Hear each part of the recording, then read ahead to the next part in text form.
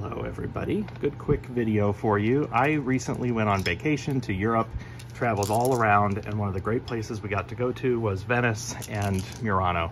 And so I picked up some cane, large chunks of cane here that you can see that were just really cool to me. And these were on basically kind of a clearance bin.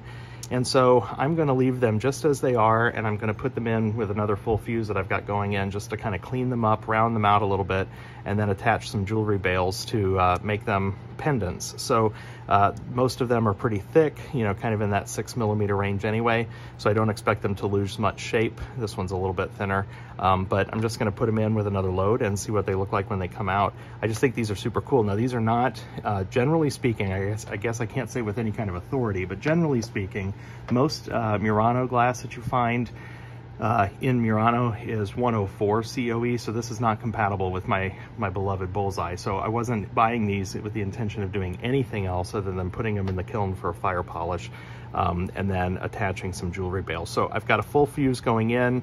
That'll be about, it's actually a lower temp full fuse for me. I'm probably going to put my other pieces in at about 1450, yeah, maybe 1460. I don't know. I'll decide in the end, but I thought I would just toss these in with it then and see how they turn out. I don't know that I'm going to do all 4 of them at the same time, or excuse me, all 8 of them at the same time. I might just do 2 to kind of see how I like that firing first before I use them on all of them. But thought I would go ahead and show you this quick project and a little bit of an idea here. If you happen to go and find something that you know is not compatible, doesn't mean that you can't still purchase and use and play a little bit.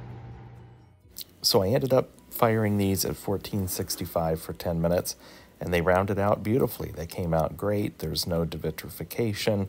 I attached my own glass bales to the back, and they're wonderful. So very happy with this, and hope you learned a little bit of something. Make sure that you're following me on Facebook because I'll post some updates there. Also make sure you're subscribing and set your notifications so you get to see new videos as they come out. Hope everybody's having a great one. Keep on fusing.